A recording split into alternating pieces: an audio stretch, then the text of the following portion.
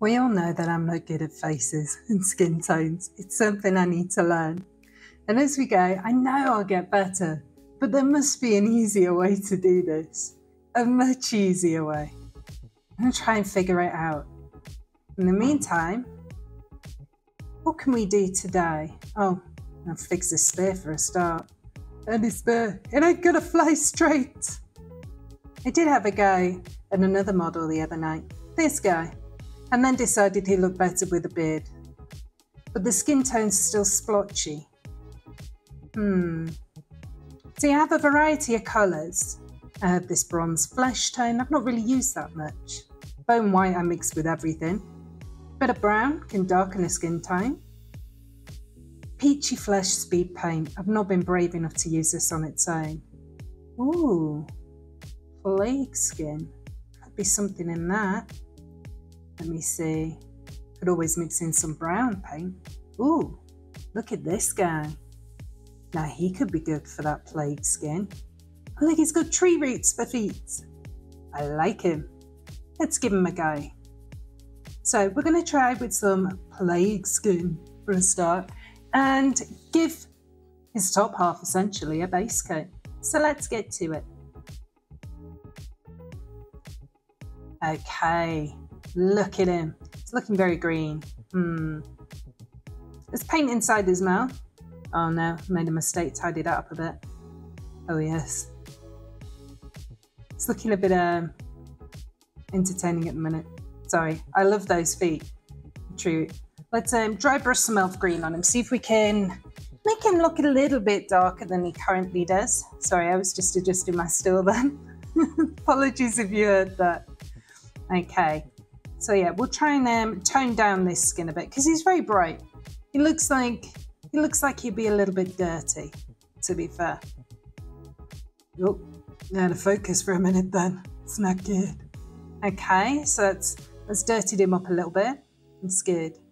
Okay, so we're going to do the scary thing. We're going to do some eyes. And we're going to break out the insane detail brush to give him some pupils. Oh, be careful, be careful.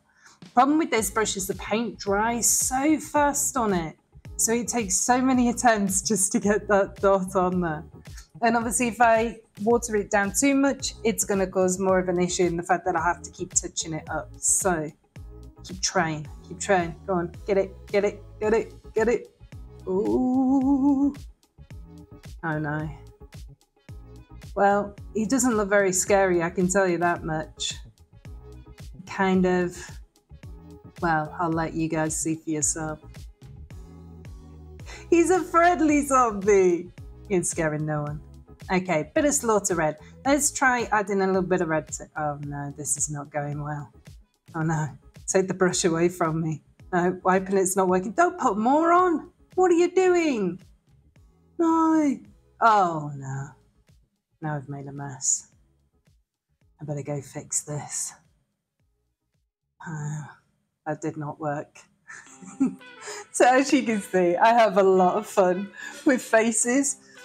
It is. I find it a little bit frustrating, but at the same time, it's all part of the learning. And one of the things, I mean, I am working on the very small miniatures, so it is going to be a lot more difficult. And then one thing I hope to do when I get home is work on some larger miniatures, start working on these skills on a larger scale and see if they'll work. Now, my way of fixing this was to put the plague skin tone all over it and hope that that kind of covered up some of my messes. So I have like a plague shader. So that's what I put it on there. And then I coloured in his pants and started on the tree roots because ideally we're more focusing on those skin tones. Oh, I'm going to get some brown in there and some satchel brown. So these were what I used on the tree roots, and then I put a deep shader over the bottom of them as well. The pants I've done in a blue, and I've also used some of the deep shader over that to try and dirty them up a little bit as well. And it's not looking too bad. On the top half, I used a combination of the plague shader and the deep shader on all his his fungi and his pustules and all of that to try and get them to stand out a little bit more and look just a little bit more nasty. And so that worked quite well. I enjoyed doing that. I think they're starting to stand out a little bit more. But one thing that we need to do at the minute is we need to let this guy dry. So let's let him dry, and then we'll start on highlighting some of that fungi. So I'm going to start with a pink. And to get the pink, I have to mix the red and the white. Okay, and it's given us kind of like a pinky, fleshy colour. We've moved to my highlighting brush now, as you can see. Oh, get a bit of tissue, get rid of some excess water off the brush. Okay. And he is absolutely covered in fungi, by the way. And so I will cut through a lot of this, but as you can see, I'm just going to go along and just try and highlight them, get the edges to stand out some more, give them a little bit of colour, because I don't want it to be all one colour. You know, we really need to make these things stand out a little bit. And that's so, I'm going to start with that.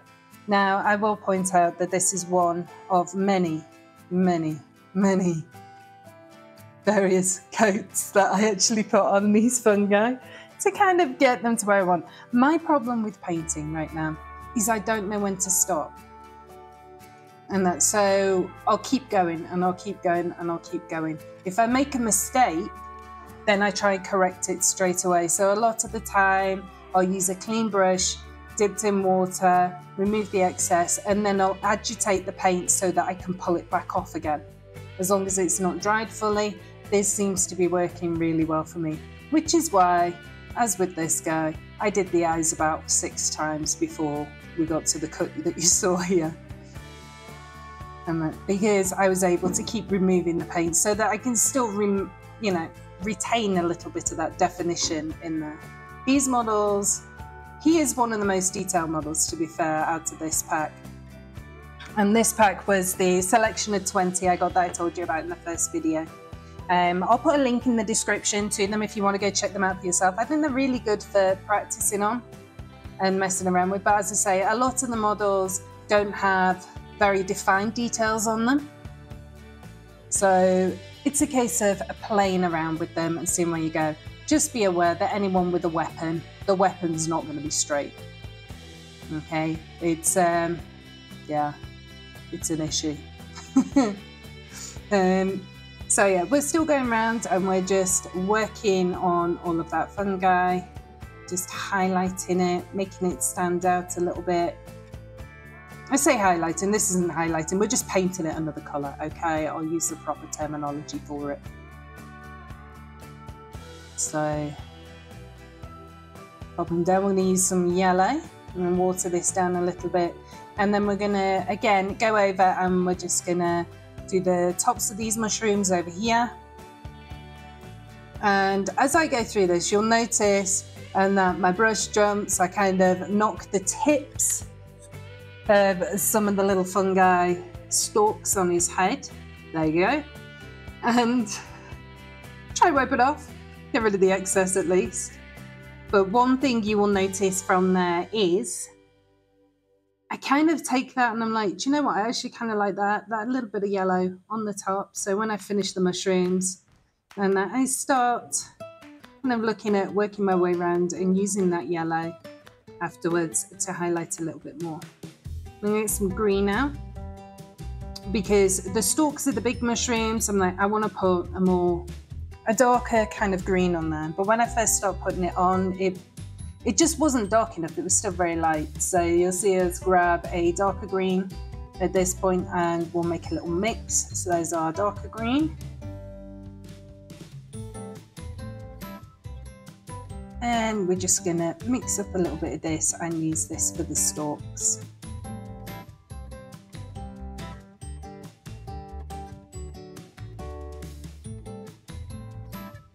I'm still learning to mix, okay?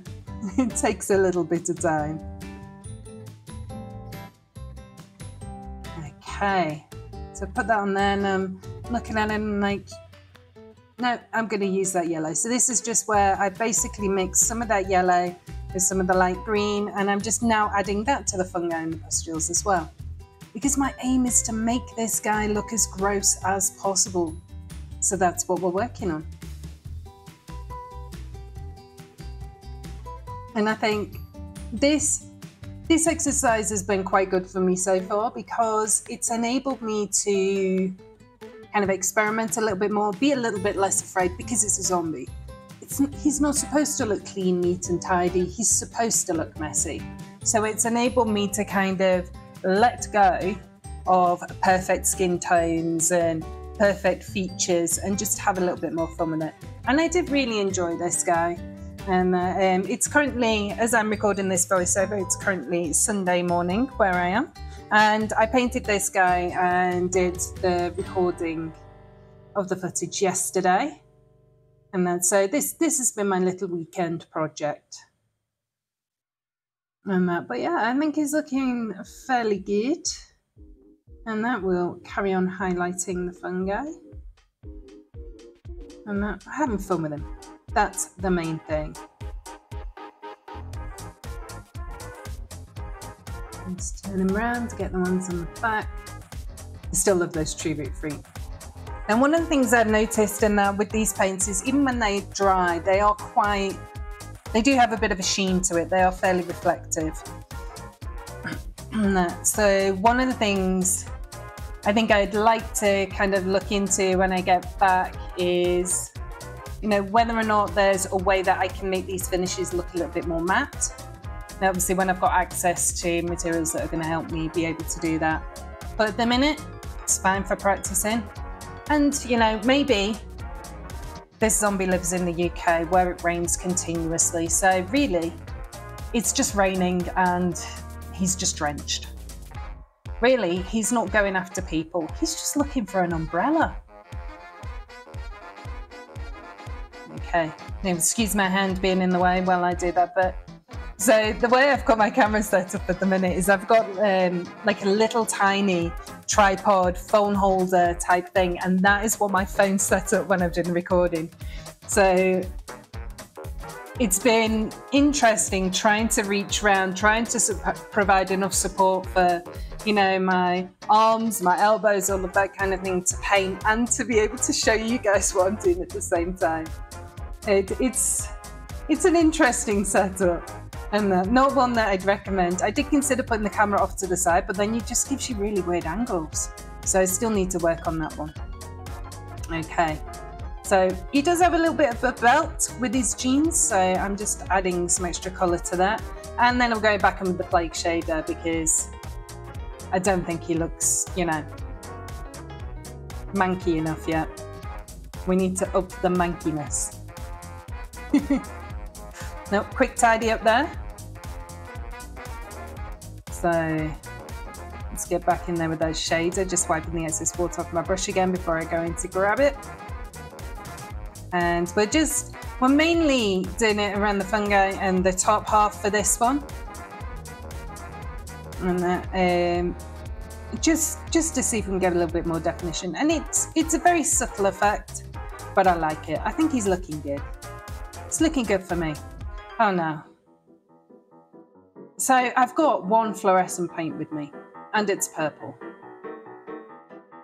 And I had this idea, you know, let's get some of this fluorescent paint. Those mushrooms on his shoulder, they need a bit of patterning, you know, let's do it. So I get my brush, I get my fluorescent, and obviously I didn't tidy up well enough. But then I go in and I try and do kind of like a dotty appearance on the top of the mushroom. And, well, as you'll see in a minute, I quickly realised that I don't like the dotty effect. But overall, what I do to it, I think turns out okay in the end. And this is all about learning and experimenting. So yeah, there you go. Don't like it. I'm just going to make the whole thing purple on top. Now these paints are actually quite translucent. They're not very opaque. So you can almost use them to provide a little bit of extra kind of color or definition or highlight to something. I don't have a UV light to try them out. Okay, so you know, the colours are vibrant, the pigments are vibrant in them, but I can't test the glow.